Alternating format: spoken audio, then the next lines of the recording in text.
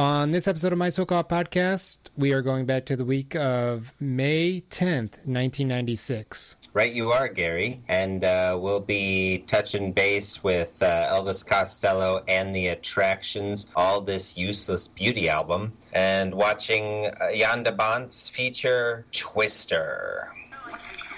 Like the past. The movie never changes. It can't change, but every time you see it, it seems different because you were different. You see different things.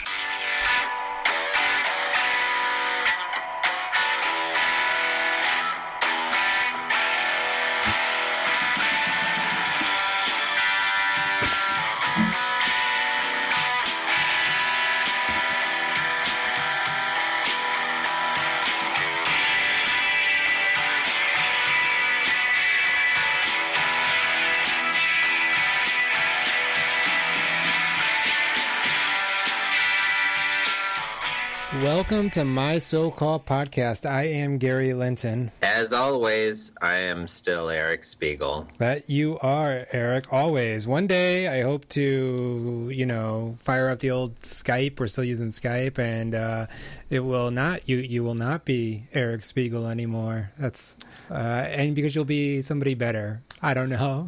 Do you think I'll be Anna Kournikova? She's definitely better than you. Anna Nicole Smith? No, I hope not. She's, she's shuffled off this mortal coil and has ascended. Obviously in this fairy tale landscape where I've disappeared and you have gotten an Anna for some reason. That's right. I feel like it could be any era, Anna Karenina. If only. So, yeah, a fictional character. That would be crazy. Yeah, it would be really weird. You could date, what's her name from Sense and Sensibility, or what's her name from Pride and Prejudice. Right. I think, I don't want to be, but I believe that Woody Allen wrote a short story. That's why I'm hesitant, because it is a Woody Allen short story where, like, the women of classic literature were, like, you'd go in and you'd have affairs with them or something like that. Along those lines. I mean, it sounds like a great short story, and honestly, that sort of sexual fantasy is what we love him for. Exactly. Yeah. I don't know. Sexual fantasy with children. I don't want to get off into it. I just wanted to. It reminded me of it. We don't need to go into him any longer. No, I would just say my two thoughts about Woody Allen are: number one, he's a genius. I love a lot of his work. He's hilarious. He's insightful, existential. Really challenges morals and ethics and society in an intelligent way. Okay. And I'm okay with his vulnerability about sexuality. Number two, why did we all just let Manhattan slide? Well, right. Yeah, I think... Like at the because time, he used it as right at the time, it still was like maybe not everybody. Yeah. I mean, again, the character, it's a character flaw in the movie, and so it's like, oh well, he's hanging a lantern on that. He knows it's wrong, but then I do think a Woody Allen movie where he plays the murderer, but he like justifies it through like, oh I lampshaded that. And also, aren't we all sinners? Kind of deal. But I've murdered many people. Like, hey, but I'm cool, right? Right. Well, right. That's what we need. But that's what Manhattan is. He's just like, hey, look at me. I'm a pedophile. No problem, right? It was all that beautiful Gordon Willis cinematography is what really... Well, and I think a little carryover goodwill from Annie Hall, which doesn't have any pedophilia, right? Right. But, I mean, Manhattan, besides that whole storyline, is still it is a good movie besides that. It was really that's where our blinders come from, I think, right? Like it's like we love the other parts of it so much. We're like, well, this couldn't be what it seems like at face value. Right.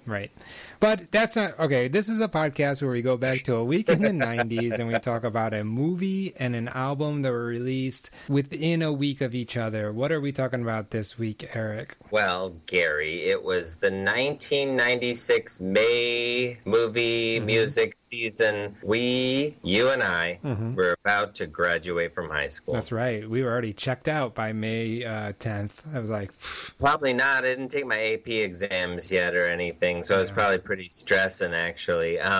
But Friday night, the night that Twister came out, I went and saw it, baby. We saw Twister, Jan de Bont's follow-up to Speed, and I didn't even really know anything about Elvis Costello, but his All This Useless Beauty came out that same week, apparently. Well, it came out, right. So Twister came out on the Friday, then the next Tuesday you could have gotten All This Useless Beauty by Elvis Costello, and he brings the attractions back for that disc. It had been 7 years. We'll talk about that here in a little bit, and then the second half of the podcast we'll talk about Twister, Jan de Bont's Twister. So, but we like to set the stage of like what was going on in '96. You already mentioned we were both seniors, and so that's right. Maybe we should just do some memory lane here. So you were a senior, and like, so what was going to happen that summer? What were you looking forward to? I think just hanging out, being done with high school. You know, I was gonna go to Southwest Missouri State University, go Bears, with my friend Eric. Did you work at Blockbuster that summer? I was working at Blockbuster that summer. So you worked a lot of you worked a lot of nights then. Yeah. And so you probably slept in a lot. Yeah. I mean, I don't remember that specifically, but sure. I was an 18-year-old kid. I slept in a lot. I have had very few jobs in my life that took place outside of the 8 to 5, 9 to 5 thing. Oh, yeah. That summer after high school, after senior year of high school, I worked at a day camp. So I had to be there at 8. I had to be there at 8, got off at 5. You know, it was like the Monday through Friday. You're punching in, punching out. Yeah, same old deal. And then after that, I worked... Well, I mean, when I was in college, it was a free-for-all. Okay. I didn't have a job the first 3 years, so 2 years or whatever. So it was like, but there was a summer of Domino's pizza delivery, Gary. That's well, right. Yeah, exactly. Yeah. And summer of Domino's pizza delivery. It does feel like you're in a different world when you don't have to get up on Monday through Friday at 8 or 9 or whatever. Like, you're still working 40 hours, but you feel like you're outside the mainstream, you know? Yeah, different plane. Mm-hmm. Yeah. Mm-hmm. Well, anyhow, that's some good memories from 1986. Yeah. I will say I saw Twister in the theater twice. Oof. And I saw it twice in the same house, the same theater inside a theater. So Kenrick, the big screen on Kenrick, if you went in and turned to your right, and then, you know, one theater down, and then the second one on your right was the biggest screen that's right. at Kenrick. That's right. But they also had a pretty big one if you went to the left, and the second one on your left. Okay. So yeah. I don't know why my geographic memory works for this, but like I saw The Truth About Cats and Dogs with my very mismatched blind date at Kenrick over there on the right. I saw Casino on opening day in that same theater that I saw Twister, you know, I guess 5 months later. And then I went on a double blind date with this girl, Carrie, I want to say 8 days later to see Twister again. Oh, and I was like, you should go see Twister again because it's that good. Oh, my gosh. Okay, well. Anyway, that's Kenrick Theater, Twister, etc. I have a lot of memories. I kind of blew things up with this Carrie girl because I thought I had a crush on this other girl, Kelly, who didn't care about me at all. But it was like, you know, I'm emotionally immature. I'm like 18. Yep. What are you gonna do? What are you gonna do? Gary, I think we're gonna skip Total Recall. I like it. Okay. This episode. just because I don't have my phone right now, and I need that to do the song. Oh, okay. And I think it's cool if we skip it. Like, you know what? If you like Total Recall the game, come back next month for another My So-Called Podcast listeners. We love you. That's right. Do you want to tell us what was on the radio? Yeah, these were the singles that were on the radio the same week that Elvis Costello and the Attractions released their album. So this is what you could have heard if you were going to Kendrick Cinema in South County. Kenrick. Kenrick, that's right. You're right. Sorry. Kendrick Lamar exactly. is the rapper who beat Drake into his own early grave within the past 3 weeks. Wait, and what was the butcher shop also Kenrick or Kendrick? It was a Kenrick butcher. I guess it was. Yeah. I think it's both Kenrick. Yeah, because I guess it's. But I would give in on the Kendrick butcher if you think that's like a Mandela effect, right? But I know Kenrick 8 is Kenrick 8, which insult upon insult, Gary, is now a freaking Walmart. Yeah, that's right. Like, and Kenrick wasn't even like a how town. Much worse? Why were there multiple things named Kenrick? I don't know. It's probably a St. Louis thing that doesn't make sense. I'm not sure. But it was a good theater. It was sort of like Ronnie's was home base. Keller was sort of like the cheap, disrespectful part of town. And then Kendrick was like my little hidden secret because it was back there, yeah. Yeah, I would just be like, oh, you know what? There's not a 3 p.m. showing of Congo this summer, but I can drive out to Kenrick and there is one, like my little... I remember taking people from Arnold to Kenrick and them being like, whoa, where are we? Oh, yeah. You know where I was going? At 18, I would have hit the Esquire a lot. I was like, yeah, let's go. Because I thought that was, Parkmore, Esquire. That's what I was doing at 18 that summer. You better believe it, man. Go to the Parkmore after the Esquire. Yep. That is a good night. Get yourself a shake, a burger, talk over the movie. And then I remember heading up to West Olive a lot, because that was the big theater there, too. I think that was even bigger than Kenrick or Ronnie's at that time. Yeah, that is now a theater that is just sitting there empty. It is a theater that nobody owns. It's just sitting there in the middle of nowhere. Yeah. It's really weird. My theory is... Creek still there, though. I feel like...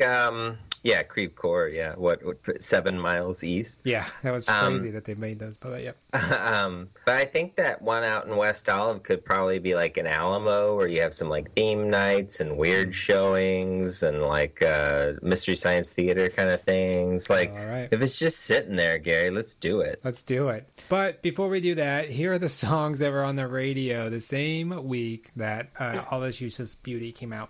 Number 10, Down Low, Nobody Has to Know, by somebody I don't want to talk about, but featuring Ronald Isley. So. Oh, okay. So Ronald Isley had a big hit this year. Exactly. Number 10. Thanks for letting us know. Number 9, Count on Me by Whitney Houston and CeCe Winans. Winans, I guess. I don't know this song, man. You think it's from The Preacher's Wife or Waiting to Exhale? Yeah, or probably. Yeah, it was a soundtrack. Bodyguard. She had some soundtracks in the mid-90s. Bodyguard, not on 1996. Count on Me. Probably not Preacher's Wife either. No, I was doing Preacher's Wife versus Waiting to Exhale is my question. I know that Bodyguard is 92, 93. Okay. Number 8, Tracy Chapman's cover of Give Me One Reason, right? It's her cover of... No, I think it's just her song. What? Oh, okay. Yeah, that's right. Give me one reason to stay. I don't even know the guy that did the version recently, but he gives her plenty of credit. I'm not trying to say. He's always... Oh, you're saying this might have been some sort of a time-traveling cover of the New Guys thing? Yep. Look, now you're my teacher in high school. You can't see me, but you can see my ceiling. Yep. That's great. Number 7, 1, 2, 3, 4. Something New by R.I.P. Coolio. R.I.P. Rest in Power. Oh, didn't you see Coolio like 4 days before his death? It wasn't 4 days. It was a couple months. But yeah, it was. He died it was like a month or two after performing in St. Louis at the 4th of July thing, and Yeah, I think it was that heat. He was complaining about how hot it was. So it was like, oh, Coolio. You need a Coolio from the St. Louis heat. It's the humidity, I guess, that gets you. Number 6. No, I feel like I feel like we all need to have a reckoning and realize that Gary killed Coolio. That's right. The podcast is over. We're done. This is now a true crime podcast about how Gary killed Coolio. I mean, and if this is how I mean, I'm not saying I did, but if I did, this is how I would have killed Coolio. So, I would have definitely showed up after going to McDonald's and then nearly decapitated Coolio and some random dude he was with, and then lied about it forever until I died. That's right. Number 6, You're the One by SWV, those sisters with voices. Do you know this one? I think it's You're the One I Run To. That is a different sister. Oh yeah, but she does have a voice. This one goes like this. I'm gonna sing it to you. I don't hear anything, Eric. Goes You're the one for me. You're the one. It goes like that. Oh yeah, I do remember it now. Number 5 is Nobody Knows by Tony Rich Project. Oh, I know this very much. I got a memory of this song. It was Amanda was a sophomore who worked at the day camp with me. Mm-hmm. So she was going to be a sophomore. I was going to be a freshman. And so she was like taking me under her wing or whatever. But, no romantic tension, nothing. Sure. She actually was dating the boss, actually, weirdly enough. That's problematic. I mean, it was 1996, Gary. I'm just reporting the news. Yeah. But she liked that song a lot. And we went to see our friend Stephanie Busher, who a friend of the show, Paul Wigman, had a big crush on in high school. Because she had a soccer game, but it was in Fulton, Missouri. So we drove out to Fulton from Columbia to watch Stephanie play in a soccer game. Okay. And whole time there, man, 100% Tony Rich Project. Yeah, and she had like the EP, so it was like this song and like 4 remixes of this song. Wow. So it was like, and nobody knows it but me, not so long. I always got days are so sad. Tony Rich Project confused with the Manhattan Project. About so thing that we had. So embarrassing. Weirdly enough, at the Manhattan Project out in New Mexico, they started to get kind of bored on the weekends. And they invited the Tony Rich Project out because they were both projects. They could understand one another. And they created a little saloon where the Tony Rich Project could sing their one song, Not So Lonely, the days are so sad. And Oppenheimer, he would just strip down to his underwear and think about Florence Pugh and groove. Not just that. He just sit in the chair naked, totally naked. He would be like, I'm so tortured with my relationships with Florence Pugh and Emily Blunt. My life is so hard. Yep. That sounds like old Oppie. Okay, number 4 that week was Ironic by Alanis Morissette. I'm not familiar with that song. Yep. I think you have a visitor back there. Number 2, number 3 that week. Owen's on the podcast. Yeah. Come on in, buddy. What's up, guys? How's it going? Hey, Owen. Hi. I was just trying to grab some chips. Oh, okay. That's cool. Do you have anything to say about the movie Twister? Ooh, it's a great portrayal of life in the American Midwest. Okay, so there's a movie coming out this summer called Twisters. Right, it's the 2024 sequel to this 1996 movie. The trailer is really straight to the point. It's like, there's a tornado. Yeah. So as a young man that wasn't alive during Twister, what is your interest level of Twisters? Approximately 0. Oh, 0. Approximately. Okay. Approximately. Even though it's got the girl from Normal People in it? Never watched that. I just read the book. Oh, okay. Well, there you go. Owen Spiegel, everybody. Thank you, guys. Thank you for having me. All right. You're right. He couldn't hear you. No, Sorry, Gary. Okay. Next time I'll try to figure that out. No, it's all guest right. Star. Number 3 is Because You Loved Me by Celine Dion. That's right.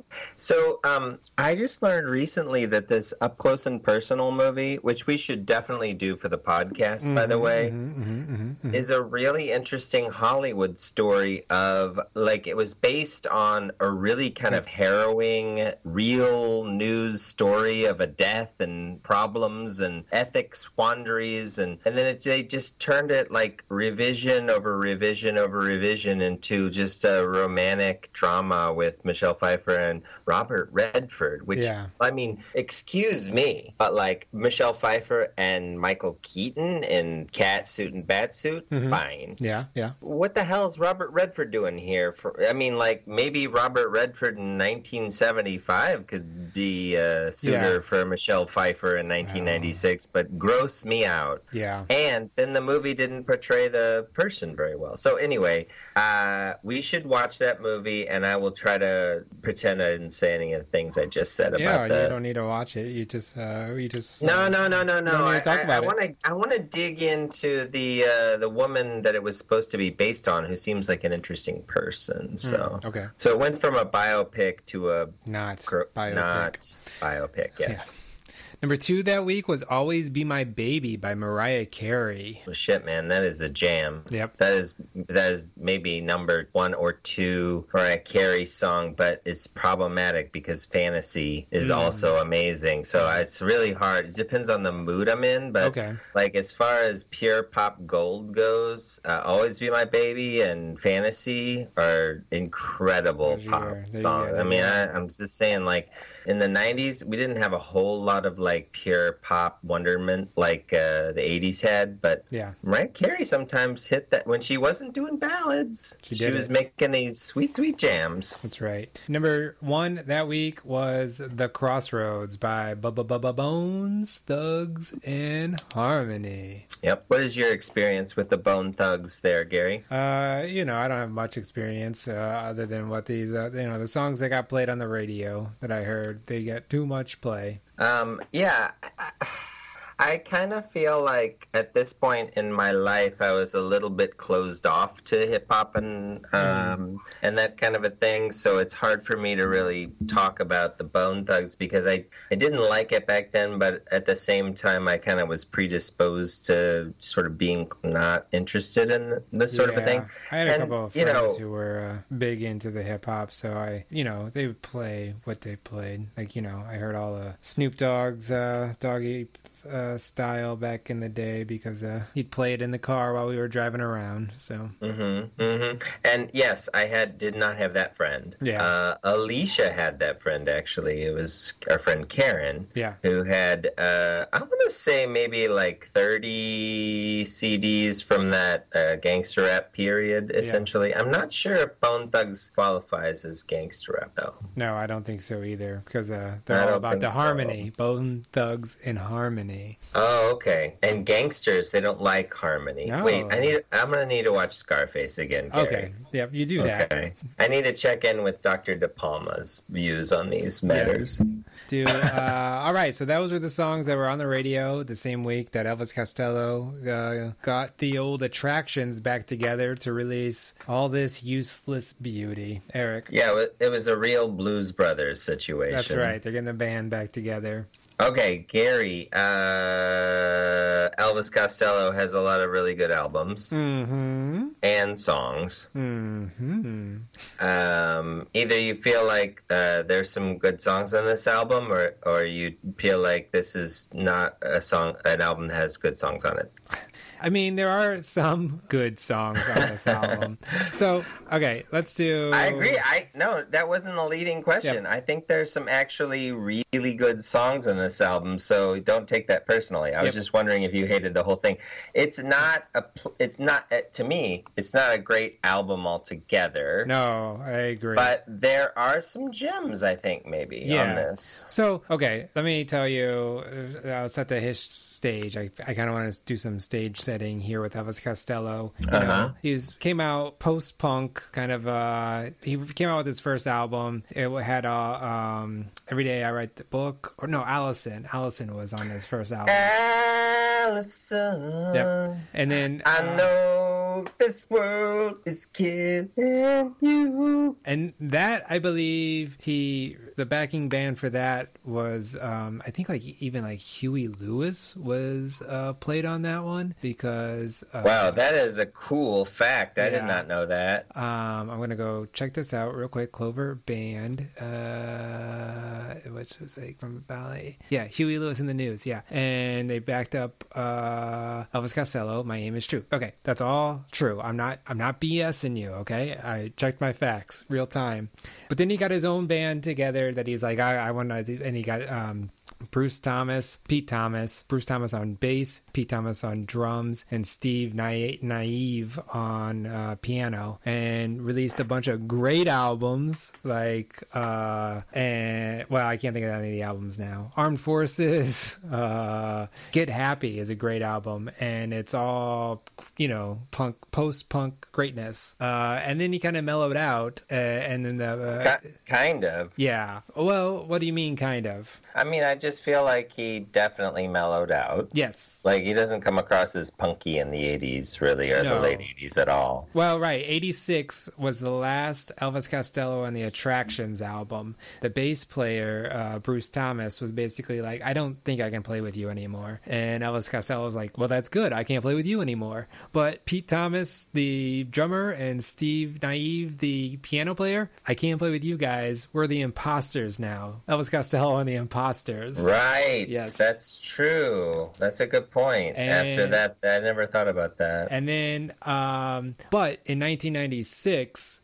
he was like, well, yeah, Bruce, I do want to have you back. Let's try it. One more album. And they were actually, even before they recorded this, I think they were touring a little bit before that. And so then they did play this album. And this album is all songs that were he wrote for other artists. Well, not all of them, but the majority of them were songs he wrote for other it was artists. Supposed to be a theme album originally, which was, I wrote a bunch of good songs for other artists. Now I'm going to reverse cover them. Right. And but so there's also some new stuff on here, right? Yes. And my expectations, I had not listened to this album, but I knew it was, he got the Attractions back together, and they were the songs he wrote for other things. So I was just like in the Blues Brothers, they got the Attractions back together. They went on a lot of crazy car chases. They played in some saloons in the Deep South. Right. Some nuns hit them all with a ruler. Right. And so he made a country album called Almost Blue, and he took those, some of them are true country renditions, but then some of them are country songs gone through the post-punk Attractions kind of feel, and that's what I was kind of hoping this would be. It would be like, all right, yeah, I got the Attractions, let's do it. But no, this was not that album. Oh yeah, so I didn't come to this with any expectations, but the first 4 or 5 songs are just sort of it feels like he's warming up. Yes. I feel like it's very pleasant. I mean, I like it whenever it's piano and melody and Elvis Costello's voice. I mean, bring it on. There's nothing, that's not pleasurable to me about a real mediocre Elvis Costello song. Mm-hmm. I listen to that all day long. But I do feel like I was waiting for this album to be anything other than just sort of what I already knew about him, I guess. Yeah, well, that's what I was hoping. It was kind of a throwback to his late 70s, early 80s, but I guess I didn't read enough. Well, I think, don't you think some of the more rocking ones are? I mean, they're a little more heavily produced than something like Allison, which sounds like it was recorded on somebody's car phone or something. Right. But some of these rockers on this album, I feel are pretty fun. But the faster the song, the better I kind of liked it. But did you like the Shallow Grave one? Yeah, that's Paul McCartney. Co-written with Paul McCartney. That one's fine. Yeah, it's fine. Yeah. What did you think of that one? I do like it. Yeah. It's kind of weird and fun. Track number 1, sorry to you can come back to Shallow Grave, but track number 1 was co-written with Amy Mann. Okay, I mean, I guess that's a good point, I guess. Like, that makes sense to me, and I love Amy Mann. Yep. But I feel like the Venn diagram of Amy Mann and Elvis Costello ends up being kind of dull. Well, maybe she got the better song that they wrote those two, like the world's greatest optimist or whatever. Off of the fall of the world's greatest optimist. That's the other one they wrote, and she. Right. Well, he sings on that, right? On the on Bachelor number 2, does he sing on that? Yeah, I think so. Yeah. I think so. Well, talk about a great album, though, Gary. That is a good one. That album, I listened to the hell out of that album. It was like my only album that only had cardboard, like there was no plastic to it. So it was always like falling apart because I was constantly taking it out of there and putting it in. I listened to, and I was like a snob about it too, because I was like, I bought Bachelor number 2. I didn't buy the Magnolia soundtrack. That's right. You suckers. But then you didn't get Amy Mann's version of One or Save Me. Right. Save Me was the first thing I downloaded off of Napster when I had Napster, because I wanted that so bad, but not bad enough to buy the Magnolia soundtrack. Mine was She's So Cold by the Rolling Stones. Oh, because it's like a hard to get track or whatever? No, it was just like, I don't want to get that album. I just want that song. Oh, okay. I like it. Yeah, I got that, and then I got a song I really like by the band Sugar Ray. Oh, yeah.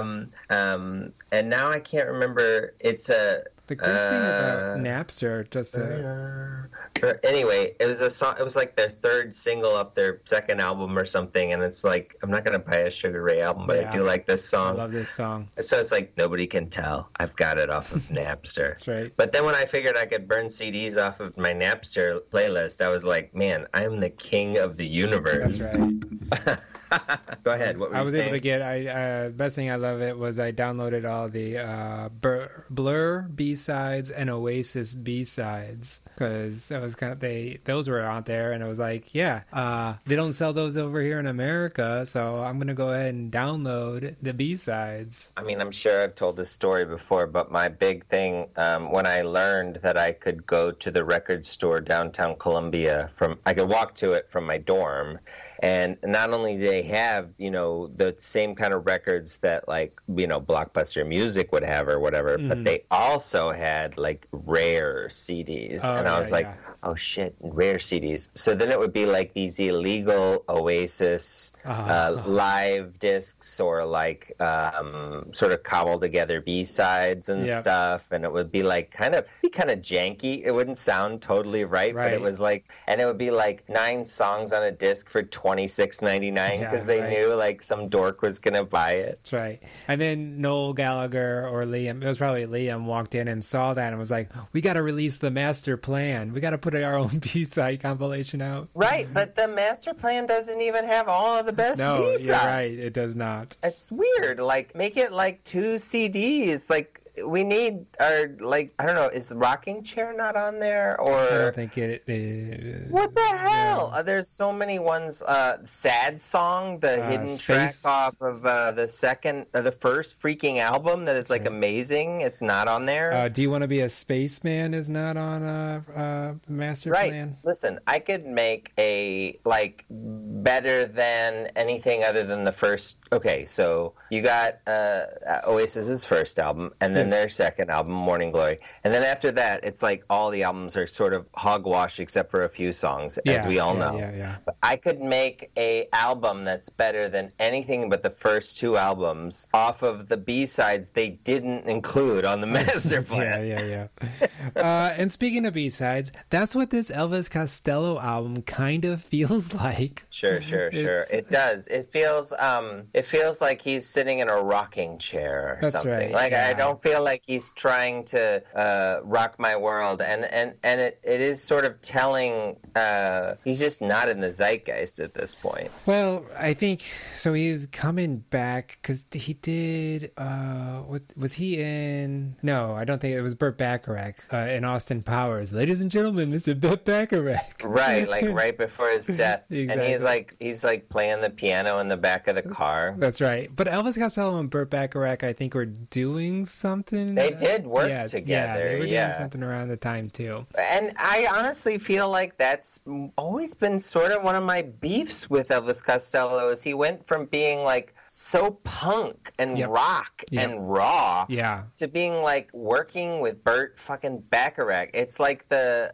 Lady Gaga Tony Bennett thing. Yeah. It's like, what? Right.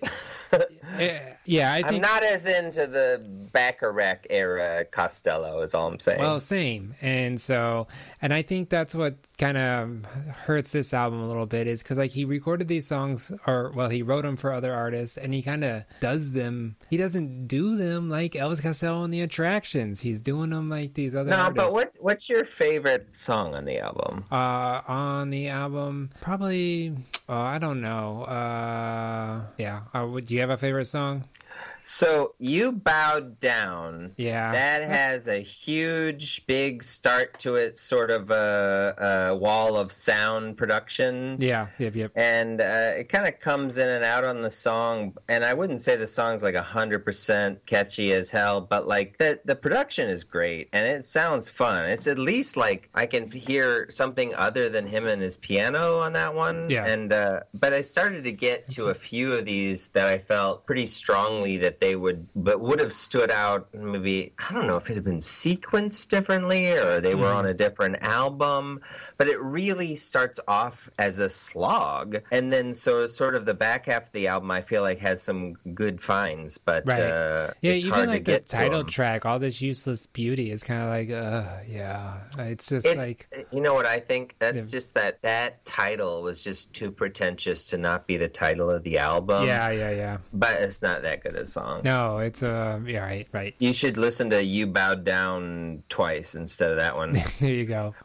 But I really like, it's got some nice chimey guitars and huge bass and drum set. Like, I guess that's the Attractions, I guess. Yeah, right? yeah. Bruce Thomas, bass player for the Attractions. I mean, he's great. If you listen to Oliver's Army or like anything he's doing, I will do that. Yeah, or the whole Get Happy album. Listen to that, and it's just like bass in your face, and it's great. Yeah, I like that. I think, honestly, I guess my preference is for Elvis Costello's voice to have a real solid band around it, because then it becomes sort of unique sounding.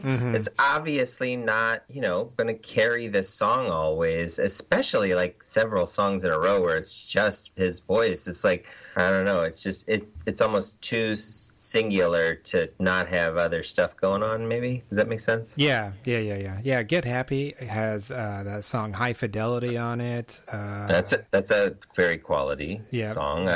Right Out. I always like What's So Funny About Peace, Love, and Understanding. Yeah, that's a really good song. So, okay. Well, that's All This Useless Beauty. I don't have too much to say. There's some really, really good songs on it. Honestly, I feel like give it a listen and take note of the ones you don't care for, and maybe like save a playlist of the 3 or 4 really good ones. And I feel like they stand out the first time you listen to them. So if you like him, I would not skip this album, especially since we can all listen to whatever we want all the time now. That's right. Yep. So I would listen to this album one way through and pick out the ones you like, because there's some good ones. There's actually not a bad song on this album. I mean, they're all professionals. That's the thing. So they know how to make it. And it's just, I think my expectations were a little higher, and I should have tempered them. I need some transcendental moments from my Elvis Costello, and it doesn't happen as much here. That's right. All right. Well, so we have a rating system. We have to rate other people's work, and we do it in stars. Right, because, Gary, we're qualified to do this because we've never done anything of importance. That's right. So, 4 stars is our scale. I'm going to give All This Useless Beauty 2 stars. Maybe 2.5, but 2. I'm going to... So you give it 2, I'll give it 3, and we'll split the difference as if we both give it 2.5, because I feel like I said, there's nothing bad happening here. There's a few good ones. Your mileage may vary based on how much you like Elvis Costello, obviously. Well, but exactly. I think what and I guess expectations. Like I said, I was expecting. This is more like what's that album with the landslide on it? Pisces Iscariot. Oh, for Smashing Pumpkins, yeah. Yeah, it's more like a Pisces Iscariot as opposed to like a Melancholy and the Infinite Sadness. Daydream. No, what's that? Siamese Dream. That's right. Yep. Well, and a lot of people really like their first album too. What's that called? Gish. Gish. Yeah, that's apparently the one that the real fans like. That's right. Okay, well, we're going to take a break. All right. Yeah, let's take a break, go to the bathroom, get a bubbly water. You know what I'm talking about, Gary. Yeah, and we'll come back, we'll talk about Jan de Bont's Twister. When Sideshow Bob steps on a rake, that the noise he makes, that's my review of Twister. All right.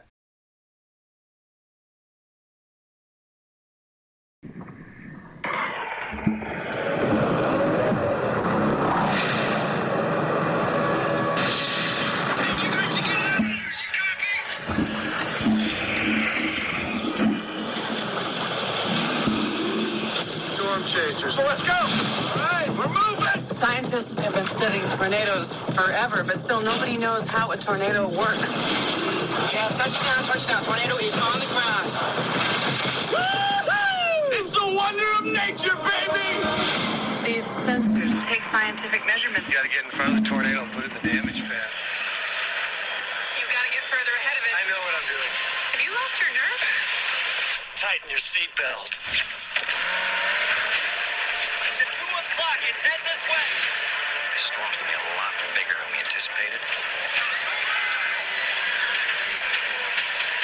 Cow. I gotta go, Julia. We got cows. That was a good size twister. What was that? An F3? They're in the back seat! Is there an F5? No, you're too close! It's not gonna work! Get out of there! It's headed right for us! Yeah, look out!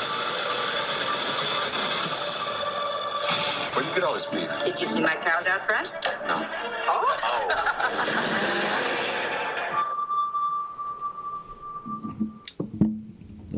There you have it. The trailer for Twister.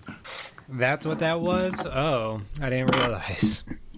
For some reason, I'm having a hard time hearing myself, Gary. Oh, I'm sorry about that. I don't know if in the middle of the podcast is when we should troubleshoot that. Oh, you know what? I'll deal with it on my end. I'm just letting you know. Okay. I'm just glad you could hear the beauty and the glory of that trailer. I was, yeah, it came through. And, so that was Twister, released a couple of days before Elvis Costello's All This Useless Beauty.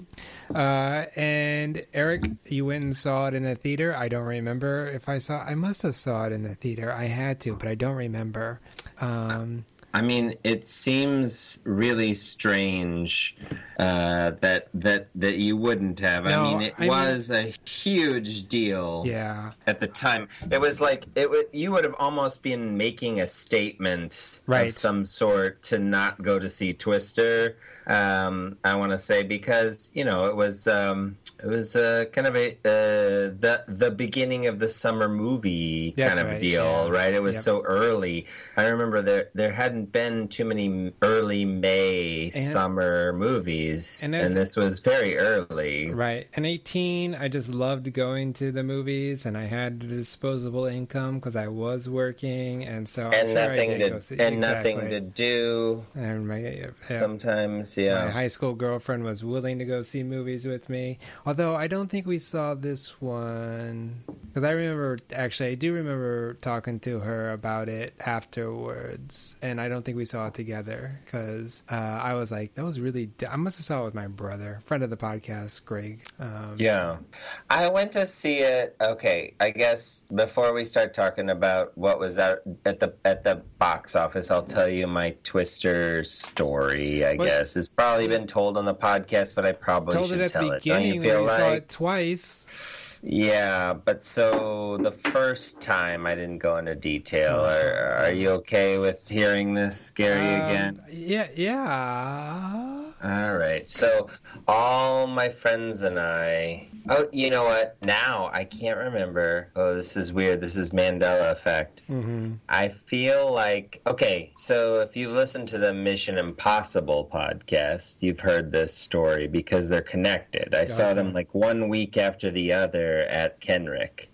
So whenever I saw Twister, I saw the girl that worked there, Wendy. Yeah. Oh, yeah. And I talked to her while we were buying tickets. Yes. And et cetera, et cetera. Had fun with all my guys, a group of 10 guys, whatever. Then we come back to see Mission Impossible, same movie theater, same group of friends, and Wendy's working there. But this time we hung out afterwards and I asked her on a date. That was, I mean, it does add a veneer of good memories to the Twister Mission Impossible. But there you go. Would you like to hear, like say for example, Gary, you were like, I've already seen Twister. I want to go see a movie. What else is out? Yep. You go see The Pallbearer. Oh, I did not go see that in the theater. Harvey Weinstein's, Gwyneth Paltrow, and David Schwimmer. Sort of a Graduate. Yeah. Kind of a movie.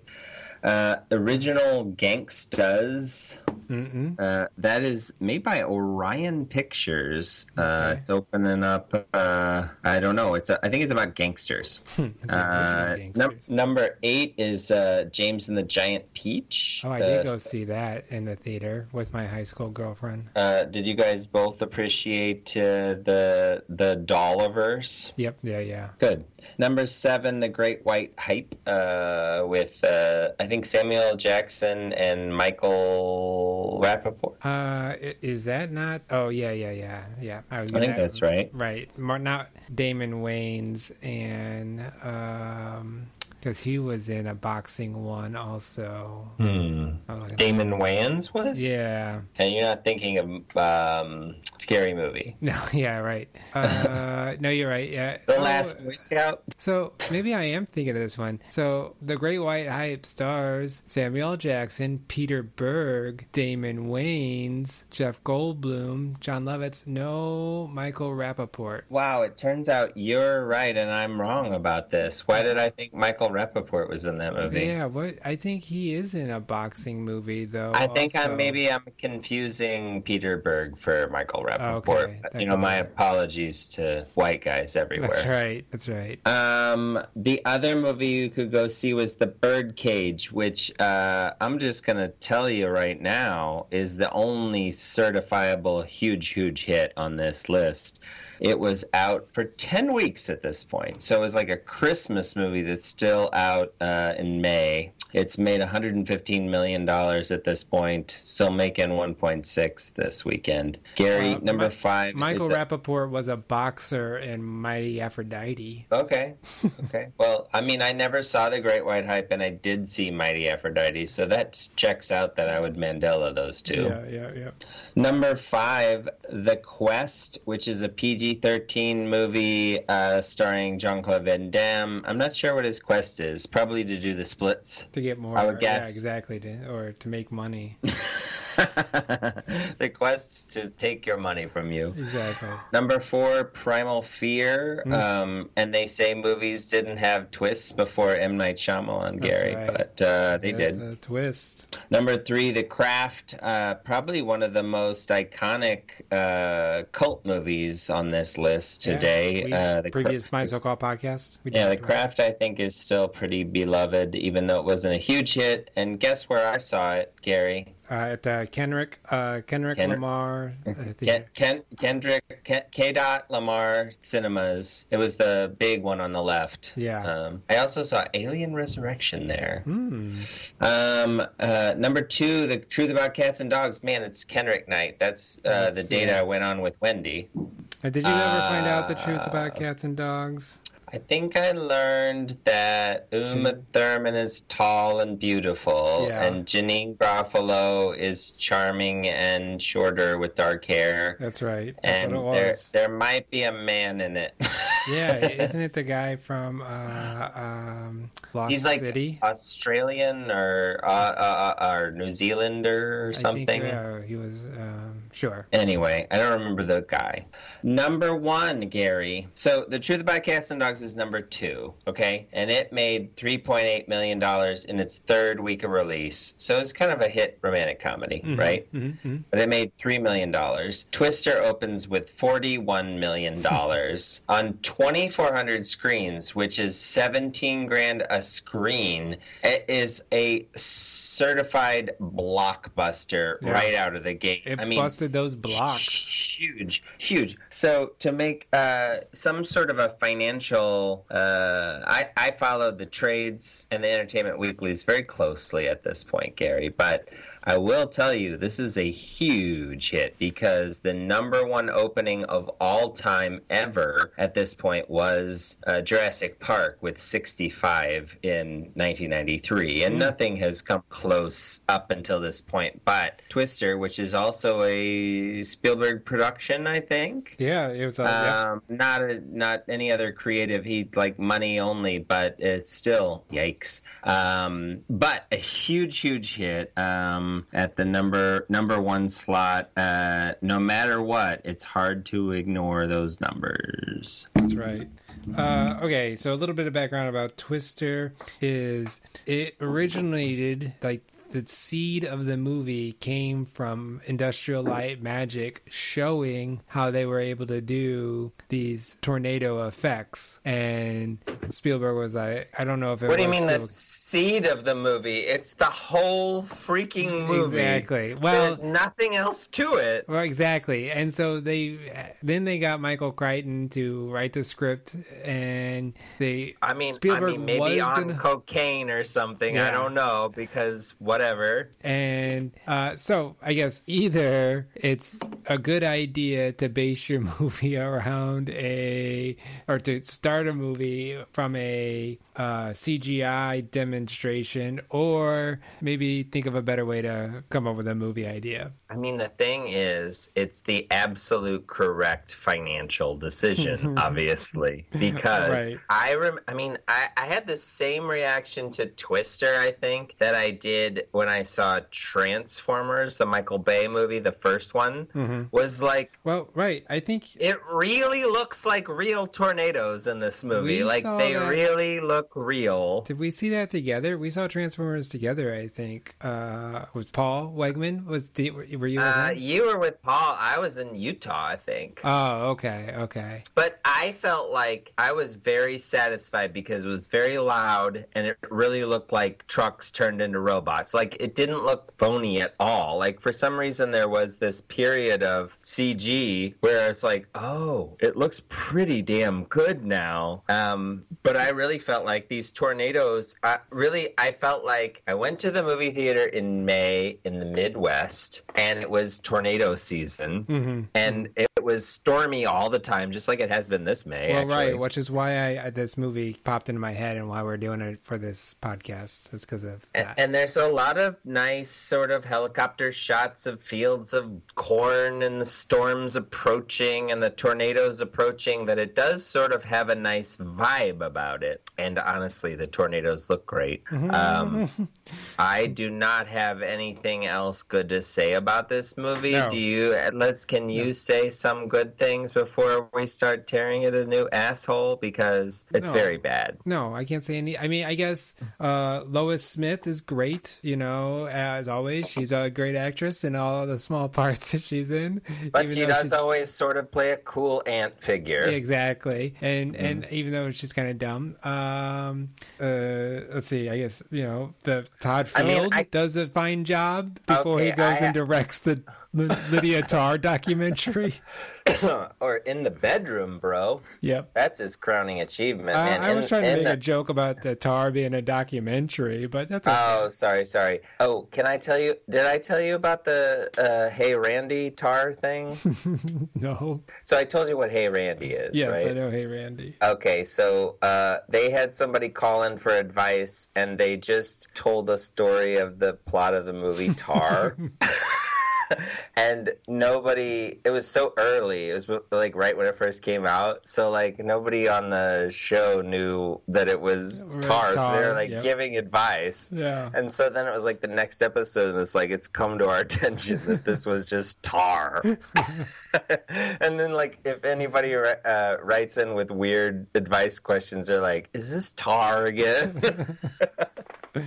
Anyway, no. Okay, Gary, here's the deal. Yep. I'm going to tell you the best part of this movie. I'm going to lock it down right here. Okay. All right. There is a part of this movie, I don't remember how they got there. It's totally a non sequitur, but everybody in the movie is all of a sudden at a drive-in. Yeah. Oh, and yeah. They don't even explain why at all that they're there, but it doesn't matter to me because, number one, it's the most exciting scene in the movie. The only reason I feel like people do not think that this is like an all-timer cinematic scene is because the rest of the movie around it is such garbage that you don't care about the characters. But if this scene, this drive-in scene, I think was the opening scene of the movie, it would be very riveting because you don't hate the characters already or whatever, and you're not like mad at the movie.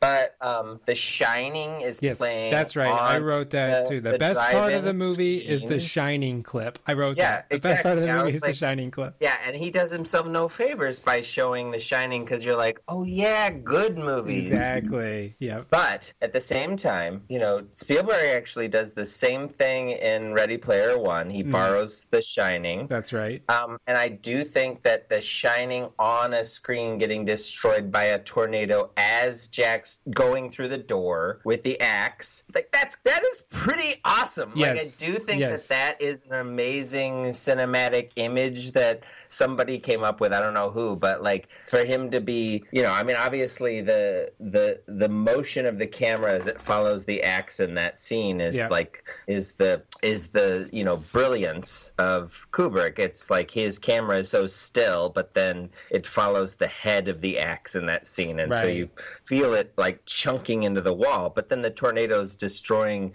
the screen at the same time. Right. And then they're inside that thing, and it's got these huge metal discs that get pulled off one by They're one. just like hubcaps, I think, is what they are, weren't they? Yeah, I mean, I feel like the movie is at its strongest when it comes to, and I mean, it's at its strongest when it resembles the footage from some sort of a ride or something. It's never a human movie about people, but it does give some sensations of interest, and I do feel like this sequence, devoid of any characterization, is really kind of brilliant. I guess I'm super perplexed that this is the same Jan de Bont that directed the brilliant Speed, which I feel like is a 10 out of 10 action movie with like a meld of a disaster movie to it. Yeah. And the disaster movie brilliance of Speed is that there's all these interesting people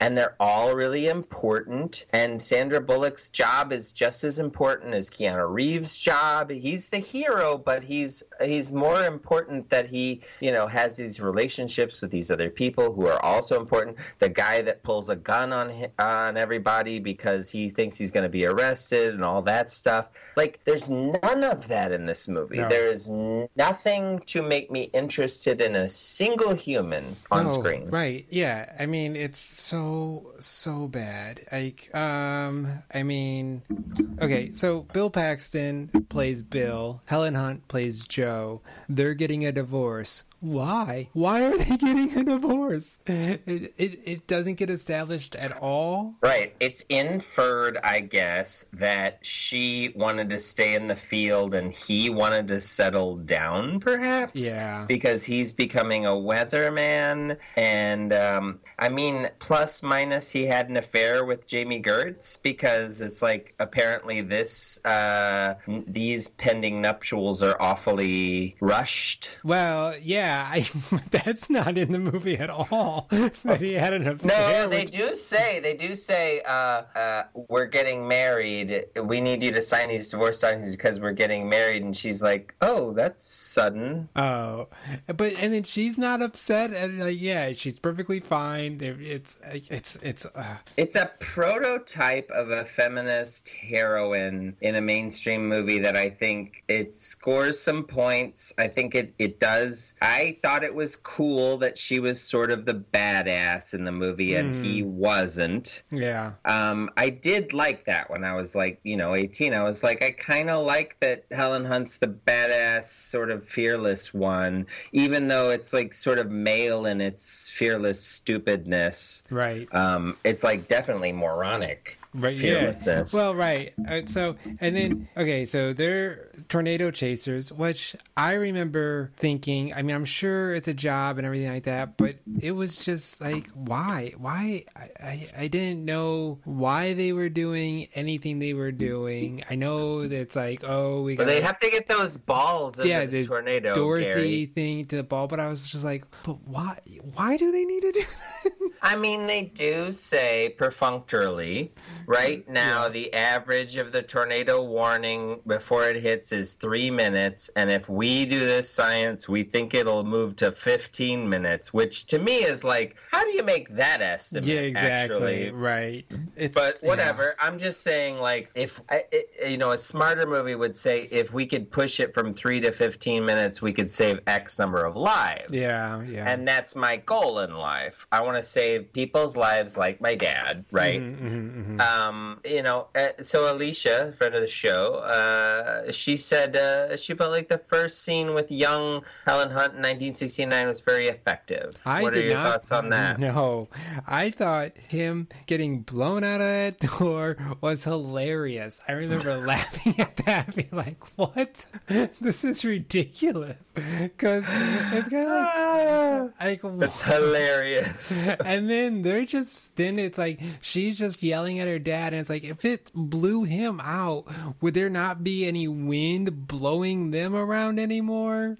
Because it just didn't. To me, my problem with the scene is the whole point of a cellar is to be in it. Yeah, yeah. The door is a little perfunctory as far as you're supposed to be in a ditch or whatever. Yeah, okay. So I feel like a farmer that lives in Kansas. Yes, well, right. Knows he doesn't have to hold the cellar door closed. Exactly. He can just go into the cellar with his family. But, so again, friend of the show, Alicia Spiegel, she clapped back at that, and she said, you could see emotionally he felt like he needed to do that to protect them.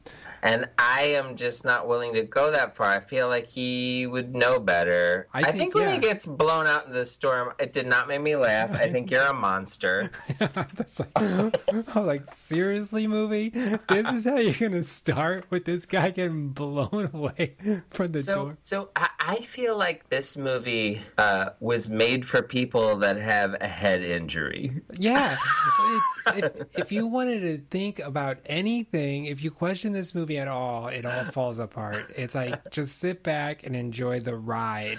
And I honestly did not think much of Philip Seymour Hoffman when I first saw this movie. But watching it now, what I feel like he's doing is almost literally tap dancing in every single scene to be like, somebody's got to make this entertaining. Somebody's got to do something. Nothing's happening. Yeah. I'm going to pretend this is the most exciting movie ever. Maybe some people will believe it. It's the suck zone. We call that the suck zone. The suck zone. That's what this movie is. The suck zone. It's a bullseye of the suck zone. Right. So, we meet everybody. We get Joey Slotnick again from Blast of the Past.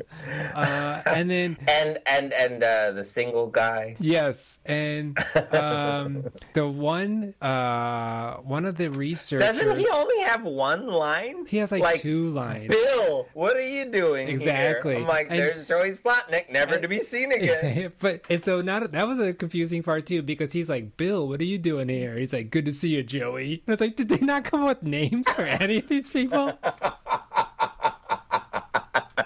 They're like, this is a rush production. We have to get it to ILM stat. Exactly. Everybody just goes by their names. That's right. Except no. Bill, Helen, Joey, just do it. Alan Ruck is known as Rabbit, which is kind of like, what?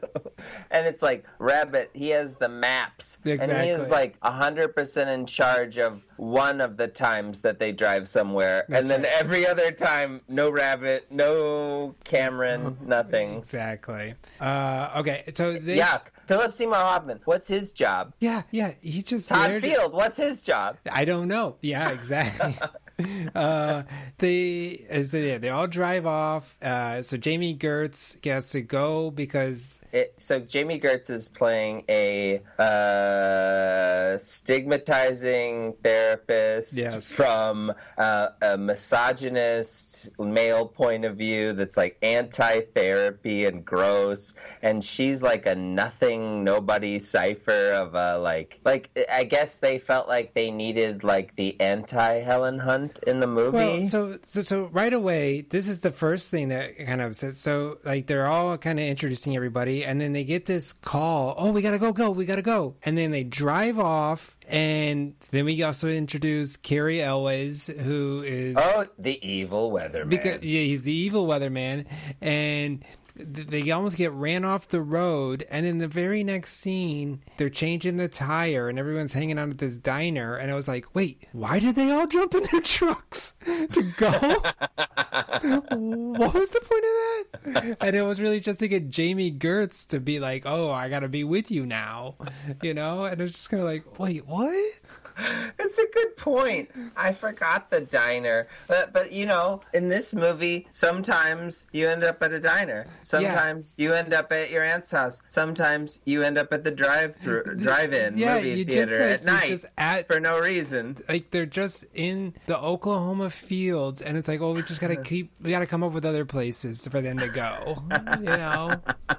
It's like it really is like a 20-minute special effects reel. Yeah. That like they stretched so thin that there was like nothing holding it together. Right. Like I was telling Alicia, like just have anything dramatic happening other than a tornado in the movie, and it becomes more interesting. Well, right, yeah, but no, that's because there could be prom somewhere, and this guy is really hoping that it'll go well with this girl. He has to prom and everything, and all of a sudden the skies go dark. It's like, oh shit, a tornado is invading real life. Like, that's interesting. Yeah. But this movie is like, they want to find tornadoes, and they sure do find tornadoes. Yeah. And tornadoes look real, and it's like, but like, I don't care about that. No, exactly. And then the first tornado that they're in, where like that also is like, I know they're lower, but they're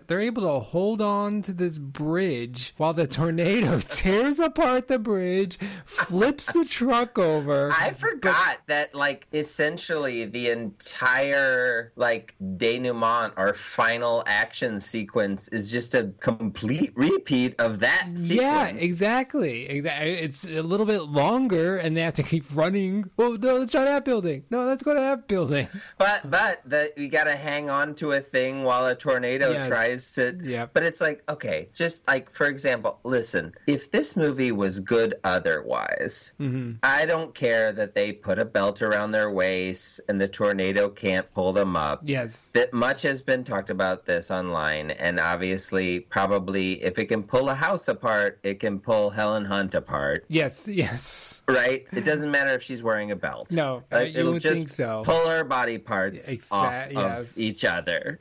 Right? Yeah, right. And so I guess and I don't care, like, if you can tell a really good story, it doesn't have to be like really realistically, scientifically, whatever. But I think where they miss out is if you tell the scientific truth about what tornadoes can do, it makes them scarier. Yeah, right. Well, So if it's a rated R movie where a hubcap flies and decapitates somebody and you see the brains spill out or whatever, it's like, oh shit, like much scarier. Like an unexpected violent thing like that would be much scarier than dad flying away with the cellar door, which I don't know, I guess horrible people think is funny. It's hilarious. Check it out. You want a good laugh? Watch him get blown up on the cellar door. And then there's a lot of coffees ordered in this movie that are never delivered or drank. Well, right. Jamie Gertz puts the two Pepsis. Pepsi's also a big sponsor on top of the truck and drives away. This is a real corporate feeling thing. Which corporations are bad, apparently, because that's like Bill Paxton says about Cary Ellis. It's like, he's a corporate weatherman. He's not in it for the science. He's in it for the money. It's like, if he figures out how to... Okay, let's dissect this. If he figures out how to make tornado warnings happen 15 minutes early, does it matter if he has corporate sponsorship? No, they come to that at the end. They come to that realization at the end. But you know, when there's like, you need to bolt it down. He's like, I'm not going to trust you. It's so much easier if you're not a fucking idiot to write it like this guy has a slightly different idea of how to do the science and he's very stubborn. Yes. Yep. That's it. That's it. All you have to do. But no, like, he's have any idea so Michael Crichton is such a narcissist because he was a medical doctor, so he thinks he knows everything, but like the research world does not work this way that I'm sorry. Like it would be like some other scientist that stole their idea because they want the glory, and obviously it would be better if they worked together, but this guy's got, you know, personality problems or whatever. That's it. But he's also kind of likable, so then you could have scenes where they do bond, but then he could decide to be bad or not. Like any human drama. That's all I want. Instead, it's like Cary Elwes wears all black, and a character says, "There's the bad weather man. Here's the plot description of why he's a bad weather man." Exactly. Like, oh, okay. Of course. Thank you. Yep. Yeah, you're right. Then so. All the tornadoes, they keep calling the dumb names for the Sidewinder, the Finger of God. It's all these stupid names. Bill Paxton says, "We've got sisters." That's right. It was like, oh, come on. It's terrible. Yeah. And even if it's like, it was like something that tornado chasers say or weathermen say, like, you can't just like drop that and not address it. To be, the movie is like, look how authentic we're being because they're talking like that, and it's like, but no, you're not. No. Okay, and let me just tell you another thing I really hated. Yep. So you know when they're at Auntie May's house and they're eating black beef and very white potatoes and no vegetables. Yeah. And then they give a go bag of that to Philip Seymour Hoffman. He needs more beef and vegetables. Yeah. I mean, more beef and potatoes. Anyway. So Jamie Gertz is like, what's this F5 categorization of tornadoes? And they're like, oh, let me tell you the story where Bill Paxton threw a bottle of whiskey into a tornado. And he's like, oh. Anyway, that's really dumb. Like, try again. That's like a first draft of something he did risky. Like, he needs to be a hero in the story, you idiots. Right. Anyway, then they explain it was an F2, what's an F2, what's F3, and then they talk about how bad an F4 could be. And then, like any child would say, is there an F5? It's not a very hard conversation. Yeah, right. And let me tell you what scientists would say. Yes. There's what's a 1 to 5. That's the worst one. Yeah. But instead, all these scientists go quiet. They get quiet. Oh, like, what? We don't like talk, it's we a can't talk about it. Paranormal Exactly. badness. And it's it's like hilarious. It's not how humans behave at all. And she's looking around like, what did I say? Exactly. Did you guys not know that 5 is a number that comes after 4? I'm sorry, I didn't mean to. Oh, I'm so sorry. I didn't know this was a weird cult that I was in about tornadoes, you assholes. Yes. Yep. Just a bunch of weirdos that have like one personality characteristic. Why do we need this many character actors following around Bill Paxton? Couldn't it just be Bill Paxton and Helen Hunt? Jeremy Davies? We haven't even mentioned Jeremy Davies is in there. Yeah, because he plays the Todd Field type person that also doesn't have anything to do. He doesn't do anything, no. And they're all good actors. It's like, obviously, Universal or Steven Spielberg or whatever has the clout to just get whoever, the best people. But they all could have been doing anything better than this. Yeah. Including Bill Paxton, who I actually love in a lot of performances. Yeah, he's great as Brock Lovett. Yes, exactly. Are you ready to go back to Titanic?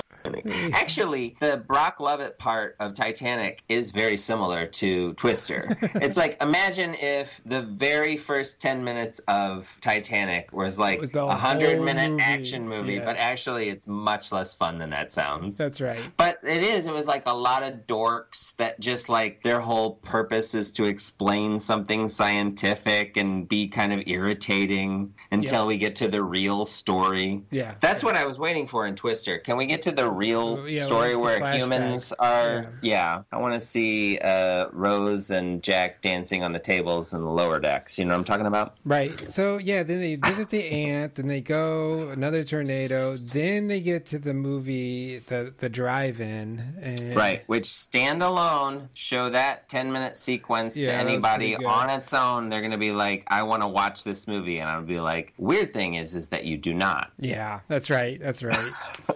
But that sequence is really, really good. I feel like there's nothing wrong with it. It's very good use of the darkness and the storm and the THX sound, which I watched this on VHS, so I know how good the sound can be. The sound was annoying though too, because they use like lion roars or something like that. Yeah, and it was like, oh come on. Yeah, I know. And they don't even use it effectively because I don't think they ever personify or whatever the tornadoes into a beast very effectively. No. They never make me afraid of tornadoes. Like that's the cardinal sin of this movie. I'm never afraid of a tornado. Maybe in that first scene with the dad and everything. Well, because it's like it does have the rushing through the house and we have to get under. But they didn't even milk that as good as like Spielberg would. You know what I'm talking about? Where it's like Spielberg would be like the dread, the possibility of it, all that stuff and that's like so real. All these other people and like sure, Carrie Ells dies at the end but it's like we need. But it almost feels like the movie doesn't want you to feel that death. Did you feel that? Yeah. It was like he died, and it was like sad for a second, and Helen Hunt immediately was like, "We did everything we could," and it's like, and they're on to the next thing. It's like it doesn't even have the courage to kill one of the a large maybe 6 people at once without feeling it. Right, and we had so many people they could have killed too. Like you had so many. You had Joey Slotnick. You had Jeremy Davies. It's like some of these guys could have died. I mean, that's a more honest movie, right? Where she's putting herself in harm's way to save lives, but Jeremy Slotnick gets decapitated. That's right. That's harder for me to swallow. But Carrie always obviously dies because he's bad in this movie. Yeah, and her aunt has a house fall on her. Yes, and she's gonna be fine. She's gonna be okay. Yeah, she's survived that. They go and save her. Like you do. Yeah. They don't even save her with their tornado knowledge. They just climb into her house and drag her out. And that's